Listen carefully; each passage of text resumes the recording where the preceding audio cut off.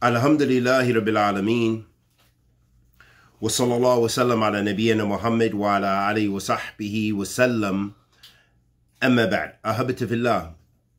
Continue on in our study of basic fiqh in tahara, or tahara in prayer.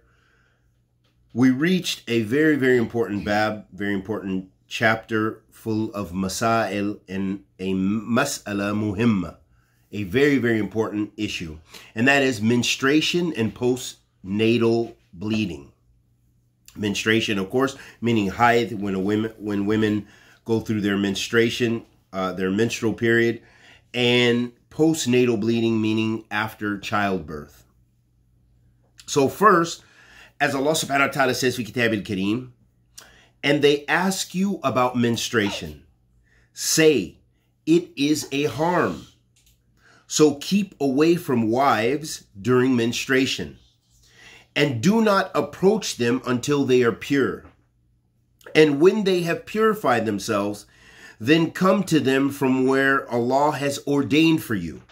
Indeed, Allah loves those who are constantly repentant and loves those who purify themselves. And this is in Surah Al-Baqarah, verse 222. So menstruation, as far as what it's considered in the Shara, is the flow of a type of natural blood from the womb at specific times.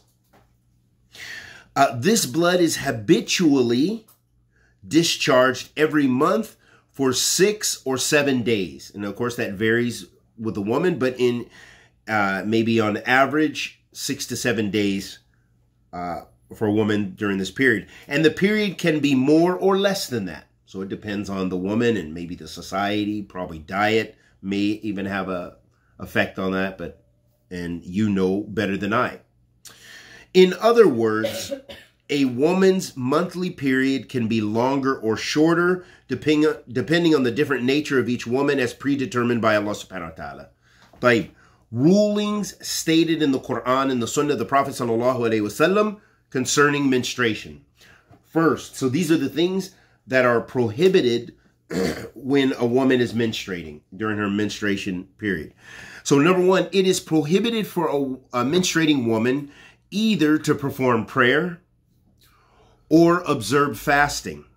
As the Prophet sallallahu alaihi wasallam said to Fatima bint Abi Hubaysh, give up prayer when menstrual period begins, when the menstrual cycle begins. Right. So that lets us know that it is prohibited. It is muharram. If a woman says, no, I want to come closer to Allah subhanahu wa ta'ala and I want to pray during this time and I want to fast, that is haram. She is doing a major sin because this is something which is prohibited. It's not just you shouldn't, or it's not just it's disliked, but rather it is the reach the level of tahrim. And because of the hadith that the Messenger sallallahu alaihi wasallam said to Fatima bint Abu Hubaysh, give up the prayer when your menstrual period begins. Thus, the prayer and fasting of a menstruating woman are deemed invalid.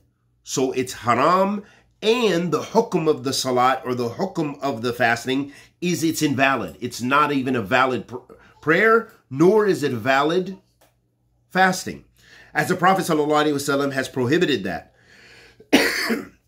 And the Prophet ﷺ's prohibition means it is invalid to perform what he has prohibited. Therefore, a woman who performs such acts of worship in the state of impurity is considered to be disobedient to Allah and His Messenger ﷺ. When the menstrual period is over, a woman has to make up for the missed days of fasting, according to the consensus of the fuqaha, without making up for the prayers she has missed. So she makes up, of course, her fasting, but she doesn't make up her prayers. And this is in accordance with the hadith of Aisha radiallahu ta'ala anha. She was asked, so she said, when we menstruated during the life of Allah's Messenger sallallahu alaihi wasallam, so this is the dalil, the proof for this, we used to be commanded by Allah's Messenger to make up for the missed days of fasting, but we were not ordered to make up for the missed prayers. And this is related in Bukhari and Muslim. So this hadith also, to give you a little background, so it was asked by another sahabiya, radiallahu ta'ala anha, about making up this prayer. And so Aisha, radiallahu ta'ala anha, she responded by saying, "Ahururiyati anti? Are you from the Khawarij?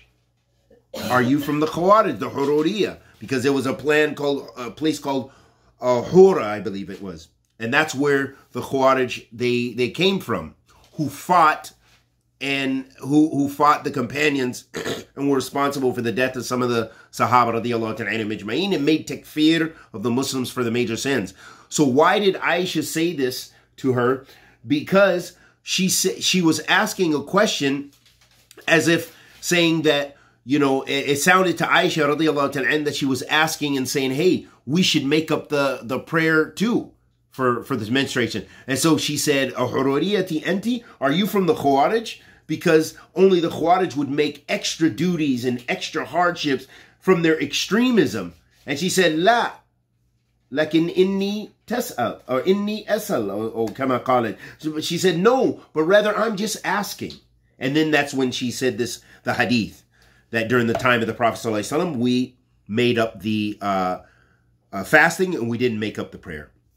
So it is impermissible for a menstruating woman to make tawaf around the Kaaba, to recite the noble Quran, meaning to hold the mushaf and read the Quran,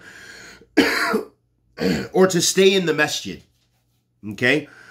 In addition, it's prohibited for her husband to have, akramakum Allah, sexual intercourse with her until her period is over and she takes a ritual bath.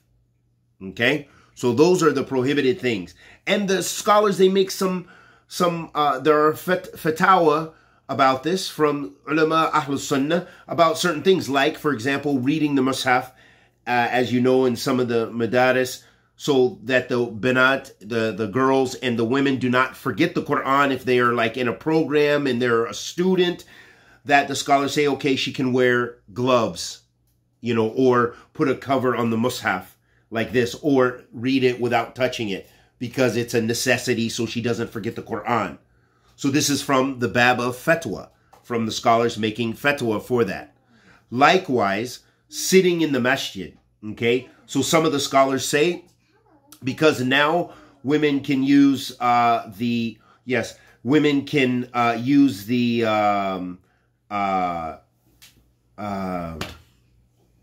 diapers, but women use their pads and stuff like this. They use their menstruation pads and so forth. And so then there's not the same concern as it was in the time of the Prophet ﷺ that they would basically leak in the masjid. Okay? So with that being the case, the scholars also say that if a woman is passing through the masjid, that, you know, and of course she's protecting herself, there's no concern that she's going to get the floor dirty, then she can do that. Likewise, if it's for a lecture, or something very important in the masjid, there's an alim who's going to speak, she's a regular talabat al-ilm and she's sitting in durus, she can do that as long as she can guarantee that she will not get the masjid dirty. Okay, so those are the exceptional cases that some of the scholars mention and make fatwa that it's permissible in those situations for those halat, those different situations. So Imam Fawzan, he then mentions, he says, so that also the thing that we mentioned about the husband having relations with his wife, he cannot, of course, when she's menstruating, they cannot, akramakum Allah, have intercourse until her period is over and she takes the ritual bath. She makes the ghusl. Okay?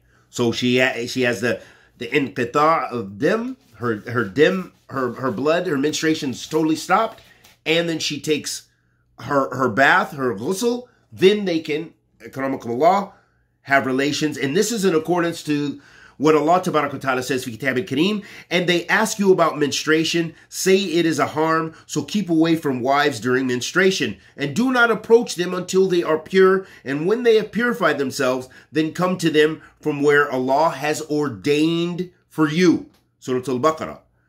And the phrase where Allah subhanahu wa ta'ala says, keep away from wives during menstruation, means not to have intercourse with them within that period. Akramakumullah. The Prophet ﷺ said, this is very important because a lot of people have an ishkal that are married. He said, you can do everything with your wives during menstruation except intercourse. Akramakumullah. And of course, that which is totally prohibited, which is sodomy. Akramakumullah. That's never permissible. Right. So it is permissible for the husband of a menstruating woman to enjoy her by having affection, except for having intercourse with her.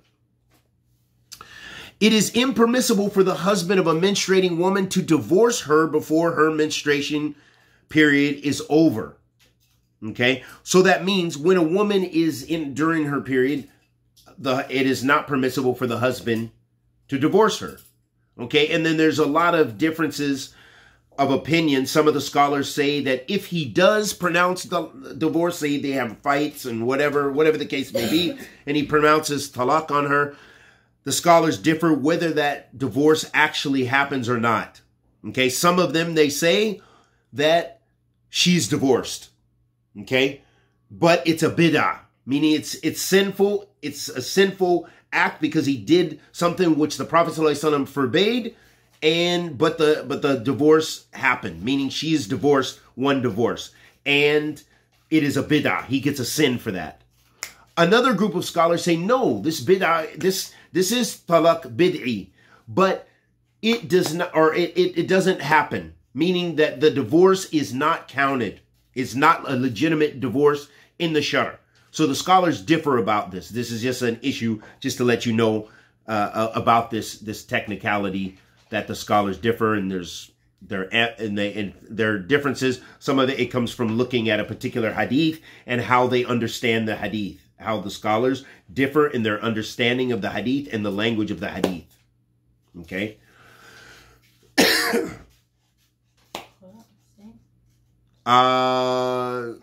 This is regarding talaq. Okay, khula has a different, and I'm not sure exactly, but anyway, it is different than talaq. So then, so the Prophet ﷺ, and this is in accordance. So it's impermissible for the husband of a menstruating woman to divorce her before the menstruation period is over. So she has to finish her menstruation cycle. As Allah subhanahu wa ta'ala says, O Prophet, when you divorce women, divorce them at their waiting period.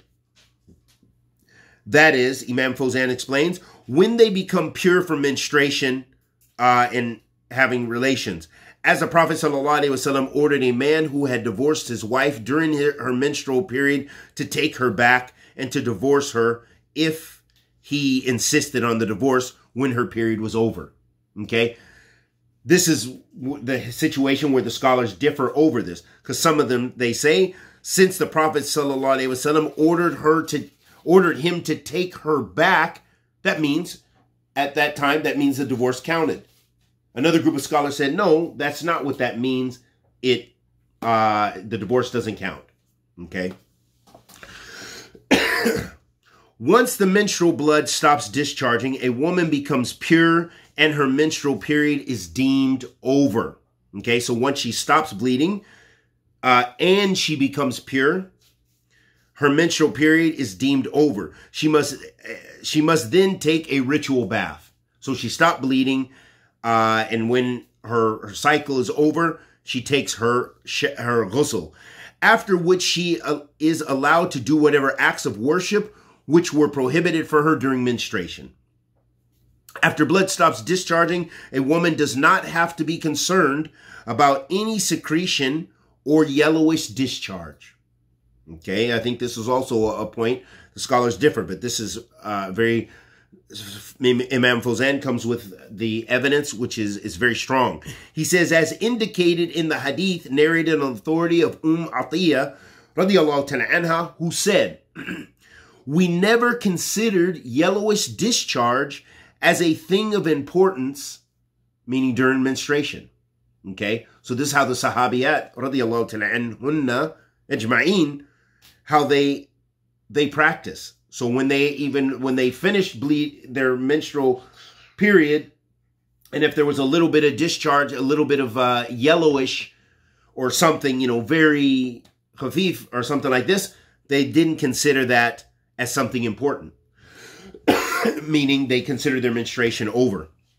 So this hadith is related by Al-Bukhari and other compilers of hadith, and it is deemed marfu', meaning a traceable hadith raised to the Prophet sallallahu alaihi wasallam, meaning the Prophet sallallahu alaihi wasallam approved of this statement. Imam Fawzan then mentions a very important benefit. He said, if the discharge of a woman in a state of menstruation or postnatal bleeding, meaning she's after having a child, stops before sunset, before Maghrib, during Maghrib, but before Salat al-Maghrib, before the time of Maghrib, it is obligatory for her to perform both the Dhuhr and Asr. So Maghrib now is like something like 4:50 here. Okay, now it comes in. Say if a woman, at 4:30, her period stops, then she will be responsible for praying Dhuhr and Asr, because her period stopped before Maghrib, before sunset. Taib. Prayers of the same day, and if the discharge stops before dawn, it is obligatory for her to perform both the Maghrib and Isha prayers of the same night. So that means if her menstruation, her period, stops before Fajr comes in, right before Fajr comes in, she needs to make ghusl, and she needs to pray Maghrib and Isha. Everybody's okay? Good. Good. And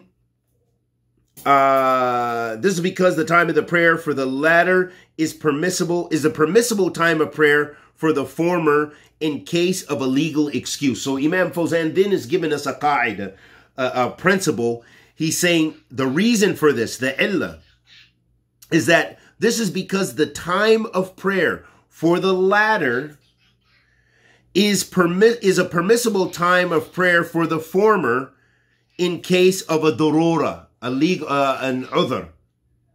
legal excuse. So that means if you're praying Maghrib, it's been delayed, you're praying in the Isha time for a legitimate Sharia-based excuse, that is considered the waqt al-darura of Maghrib.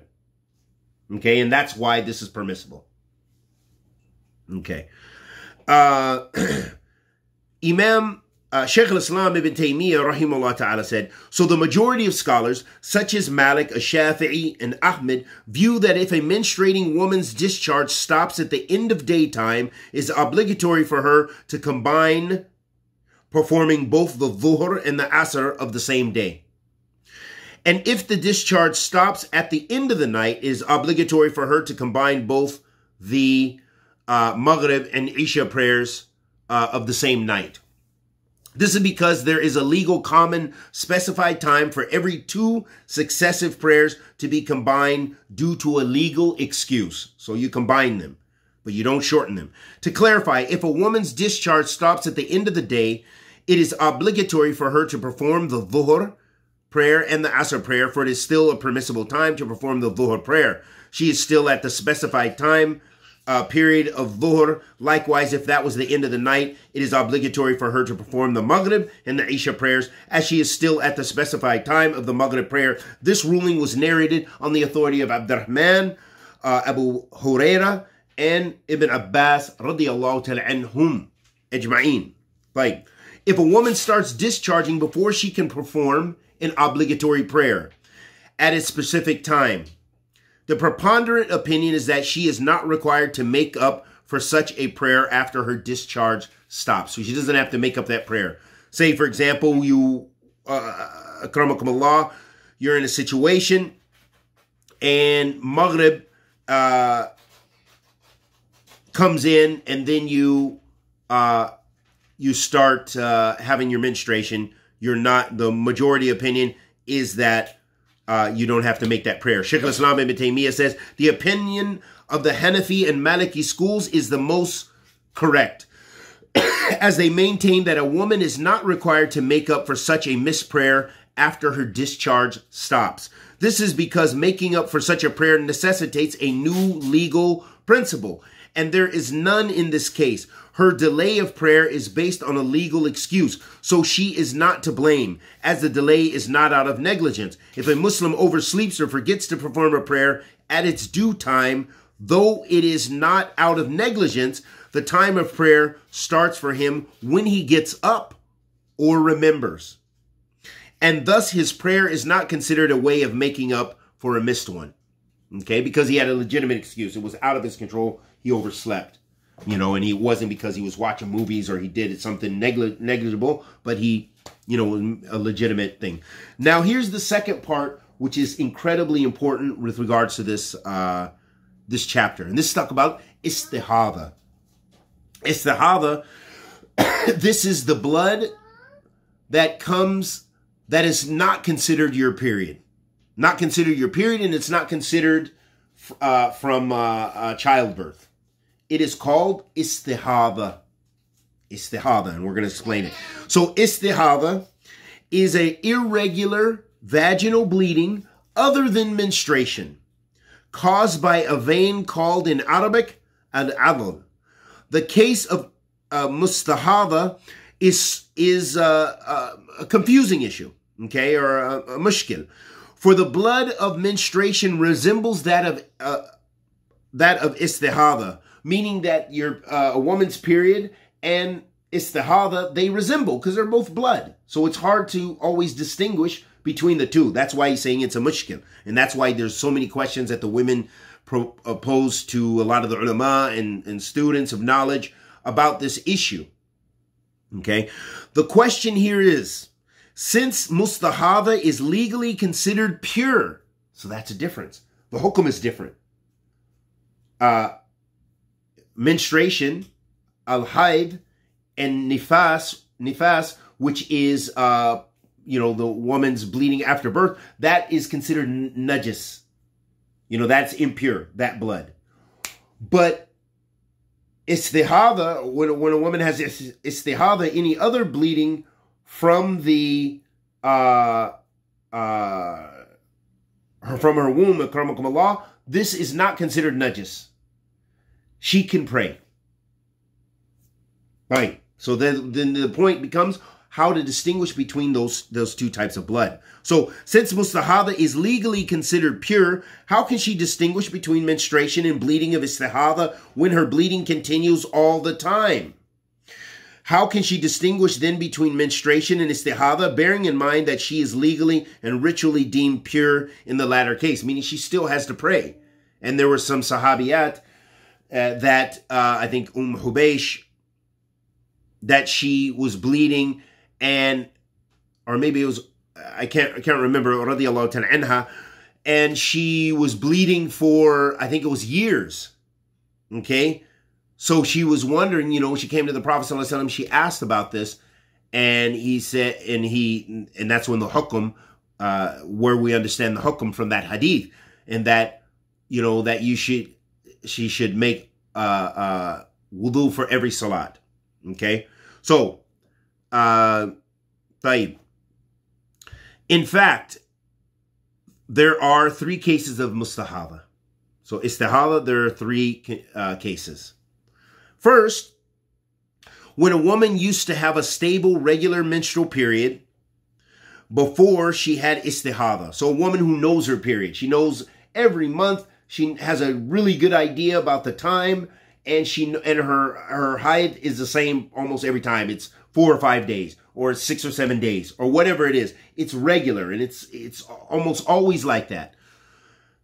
this woman knows her period. In such a case, a woman can distinguish between both states relying on her stable menstrual period. So if she has a stable period, she will know her time. If every month she's right on the dot and it's like 7 days, her height, and then she ghusl, then she knows if 9 days she's still bleeding or something like this, 9 and 10 days, she knows after her regular time, especially if it never fails, then after her 7 days, she should make ghusl, and that blood is considered istihada after that. Meaning that it's maybe some sort of illness or whatever. Okay? So, that she would make ghusl, and then she should pray. In such a case, a woman can distinguish between both states, relying on her stable menstrual period. Thus, such a woman can wait until her usual period ends, then deem any other bleeding as istihada. So that gives you a hukum, that gives you a way to make judgments in these affairs. As the Prophet ﷺ said to Habiba in this regard, remain away from prayer equal to the length of time that your menstrual period used to prevent you. After that, bathe yourself and perform prayer. Okay. Moreover, the Prophet ﷺ said to Fatima bint Abi Hubaysh, this is a blood vein, not menstruation. So when your real menstruation period begins, give up performing prayer. So that lets us know, and that's in Bukhari and Muslim, that lets us know that the woman still prays during istihada. The second case, when a woman does not have a regular menstrual period, but her bleeding is always distinguishable. She can always tell a difference between her period and istihada. Sometimes she bleeds and there's a lot of odor and it's thick and it's very dark or black blood. Okay? This is a case of menstruation. And some other times she bleeds red blood, which is neither thick nor with odor. Such a woman is to consider the former kind of blood as that of her menstrual period. So the one that had odor and was very dark and thick, that this is what was considered her menstruation. So this is in the case of a woman whose period isn't that regular. Okay? Or she could be new, or for, early in her periods and so forth. Okay? So such a woman is to consider the former kind of blood as that of her menstrual period, during which she gives up prayer and fasting, regards the other kinds of blood as istihada, the period in which she can perform prayer and observe fasting, for she is considered ritually pure in this case. Okay? The Prophet ﷺ said to Fatima bint Abi Hubaysh, when the menstruation blood comes, it is a black blood that can be recognized. So when that comes, give up performing prayers. But when a different type of blood comes, you can perform ablution and perform prayer. So meaning that for every salat, when you have istihada, you make wudu. Okay, because you are still bleeding. So you make wudu and then you pray, even though if it's still coming. This hadith is related by Abu Dawood and Nisa'i and deemed Sahih by Ibn Hibban and Al-Hakim, and it states that the ruling depends on the judgment and the recognition of the woman herself. Also, likewise, as another point, is during istihada, also a woman can have relations with her husband. They can have relations because that is not considered hayd and najasa. So, no. The third point, the third case, when a woman has neither a regular menstrual period nor a distinguishable type of blood. So she can't distinguish her blood, and she doesn't have a regular period. Such a woman must follow the prevalent womanly menstrual period. That means in her society or in her family. So if the girls, for example, in a woman's family, they generally, the mother, the sisters, the aunts, they generally all have about 6 to 8 days of menstrual bleeding. Then the woman would follow that, take that as a thing, because that's common in her family. Or maybe it will go back to her society or village or what have you. Okay? As the fuqaha outline in their books. And deem whatever discharge after this period is istihada. So if she's not she doesn't have regular periods, and she can't tell the difference in the blood, then she goes with the people of her family or her kin or her tribe or what have you. Like, and the Prophet ﷺ said to Hannah bint Jahsh that this istihada is a strike caused by Satan. So you should count 6 or 7 days for menstruation. Then you should take a ritual bath. If you see that you have purified yourself, then perform prayer for 24 or 23 days, and fast for this will be sufficient for you. So you should do as women do during their menstrual period. Okay, so meaning go judge it by your families. And this is a hadith related by the 5 compilers of hadith, deemed a sahih by Imam at-Tirmidhi. So Imam Fawzan then says, to sum up, a woman with a stable, regular menstrual period distinguishes istihada according to her habit. The second case, a woman with a distinguishable blood depends on her own judgment and her ability to distinguish between her menstruation and istihada. The third scenario, a woman that has neither a regular period nor distinguishable blood is to consider 6 or 7 days a month and then take a ritual bath. And that, again, the 6 or 7 days, he's given that as a figure, but again, it goes back to your society or your what's common, maybe common in your family or what have you. These aforementioned rulings combine the 3 rules stated by the Prophet ﷺ concerning a woman in a state of istihada.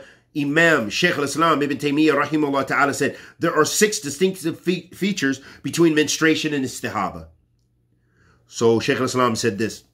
He said the first is the regular stable menstrual period, which is the most cogent, reliable, distinctive sign between menstruation and istihada, as any discharge other than that of menstruation is regarded as istihada. Like, the second is the distinguishable blood. The one that has odor, thick, and black blood is considered with greater reason as menstruation blood rather than the red one. The third case scenario, the third distinction is to follow the prevalent womanly menstrual period, as the original juristic rule is that the ruling on individual follows that of the majority. So that's a qa'idah fiqhiyah, a fiqh principle. These 3 cases are stated in the sunnah and by means of legal consideration, meaning from the ijtihad of the ulama. Then Shaykh al-Islam said, mentioning the remaining 3 cases in his conclusion, he said, the most valid opinion is to abide by the first 3 cases as they were stated in the sunnah and to reject the other scenarios. Okay, so anyway, those 3 cases are what we want to be concerned with. Okay, now this gets to some of the obligatory acts that you must do when you have istihada, meaning this blood type, in case she is deemed ritually pure. First, she has to take a ritual bath when her estimated period for menstruation ends. Okay, so she's made an estimate. She now is in istihada. She needs to take her ghusl, and then she's considering that istihada. The second scenario, she has to wash her vulva upon every performance of prayer. So she should also clean herself. Clean her private parts, akramakumullah, put a piece of cotton or the like in there to prevent bleeding. Tie it well so as not to fall, and perform ablution for every prayer. About a woman in a state of istihada, the Prophet ﷺ said she should give a prayer during her menstrual period, after which she should take a bath, and then she can perform prayer. This hadith is related by Abu Dawood, Ibn Majah, at-Tirmidhi, and the later maintains it is a Hasan hadith. The Prophet ﷺ also said about the mustahada, meaning the woman who has istihada, I advise you to use cotton, for it absorbs the blood. So women can also use the sanitary napkins available nowadays. Third, postnatal bleeding. Okay, so this is the ruling regarding postnatal bleeding after having a thing. The ruling on a woman in a state of postnatal bleeding is like that of menstruation, concerning the permissibility of the husband to enjoy her without having intercourse with akramakumullah. They also have the same rulings regarding the prohibition of intercourse, observing fast, performing prayer, divorce, performing tawaf, reciting the Quran, and staying in a masjid. Moreover, the rulings on both cases in both cases are the same regarding the obligation of taking a ritual bath when bleeding stops and making up for missed days of fast, but not missed prayers, just like the menstruating woman. The womb of a woman in a state of postnatal bleeding discharges blood during and after giving birth, and this is the blood accumulated during pregnancy. The maximum period of postnatal bleeding is 40 days, according to the majority of scholars. Imam at-Tirmidhi states, people of religious knowledge among the companions radiallahu ta'ala anhum ajma'in of the Prophet sallallahu alaihi wasallam and their successors, meaning the Salaf, uniformly they had consensus that a woman in a state of postnatal bleeding must give up prayer for 40 days unless her bleeding stops before that. In this case, she has to take a ritual bath and perform prayers. And also, one of the contemporary issues is if a woman has a C-section, and so the child's not coming out through the womb, and maybe she doesn't experience any bleeding or very limited bleeding or something like this, then it's when it stops. Again, so it may be a very limited time. Could be a week, could be a couple of days, could be maybe perhaps not at all. Allahu A'lam. So if the bleeding of a woman in a state of postnatal bleeding stops before the 40th day, her period of postnatal bleeding ends. Okay? And she must have a ritual bath, perform prayer, and practice all acts of worship that have been prohibited for her during her postnatal bleeding period. If a pregnant woman miscarries and starts discharging, and the stillborn has reached a distinctively recognizable form, she is considered a woman in a state of postnatal bleeding. Okay? That means the baby, it's been formed. An embryo takes about 81 days to 3 months in order to have a distinctively recognizable shape. If the embryo is a mere lump of flesh or a clinging clot without any recognizable form, the woman is not considered in a state of postnatal bleeding, even if she starts discharging. She is not to give up prayer or fasting, and none of the rulings or postnatal bleeding is applicable in this case. Okay?